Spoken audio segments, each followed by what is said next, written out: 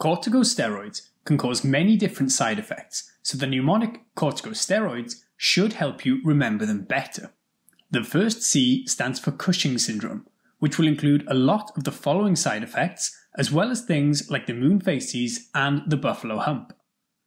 O is for osteoporosis, so be careful giving corticosteroids to patients already at risk, such as elderly women.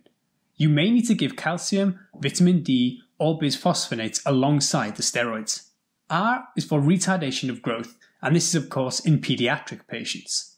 T is for the thinning of the skin, as well as easy bruising, and we can also remember delayed healing of wounds here as well.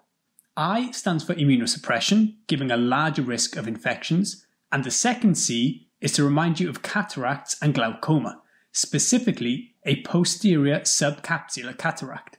The second O is for edema, and unfortunately we need to use the UK spelling to make this one work. This happens because steroids cause salt and therefore fluid to be retained within the body. Next we have S for suppression of the hypothalamic pituitary axis, and T that stands for teratogenicity. Then we have E for emotional disturbances, including depression, irritability, and anxiety. R is for a rise in blood pressure, meaning hypertension. R can also help you remember right or left-sided heart failure that can be worsened by corticosteroids due to the fluid retention. Our final O is for obesity, specifically central obesity.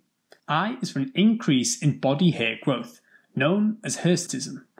D stands for diabetes mellitus, because corticosteroids can lead to hyperglycemia.